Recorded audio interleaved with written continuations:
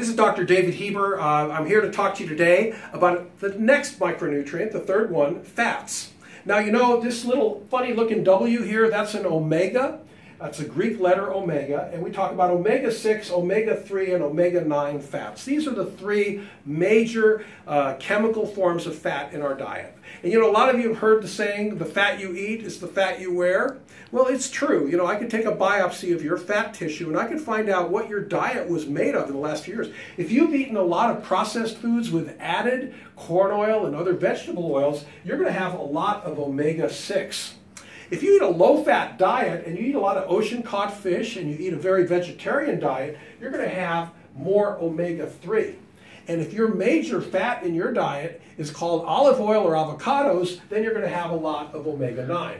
Now, why is it important that we balance these different types of fats in your body?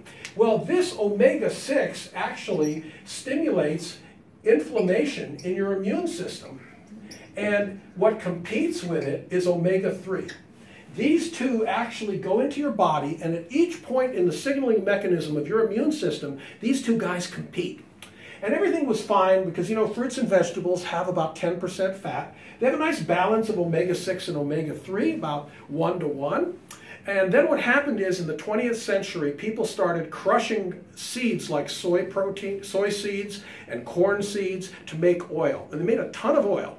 And what happened was the intake of omega-6 fats went way, way up to the point that this became much more dominant and inflammatory in our tissues. And it got incorporated into all the membranes in our body. So what is the solution to this? Well, first of all, a lot of people say a low-fat diet is bad for you. What do you mean by low-fat?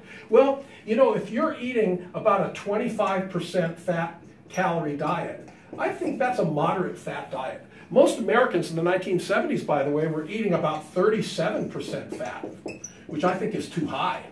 A lot of people talk about less than 30% fat.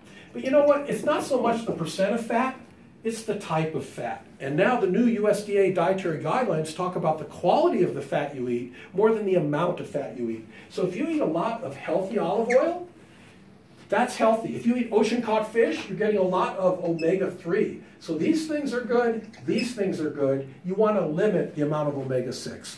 And the way you do that, reduce your unnecessary fat from processed snack foods, increase your intake of ocean-caught fish and fruits and vegetables, and if you want to cook your vegetables in something, spray some olive oil on them. Now remember, all fats have about 135 calories per tablespoon, so use them minimally. If you do deep fat frying, you're going to get a lot more calories. So those fish and chips and the French fries, they're an occasional treat. They're not an everyday meal. That's a little primer on the macronutrient fats and getting the right quality fat in your diet. See you next time.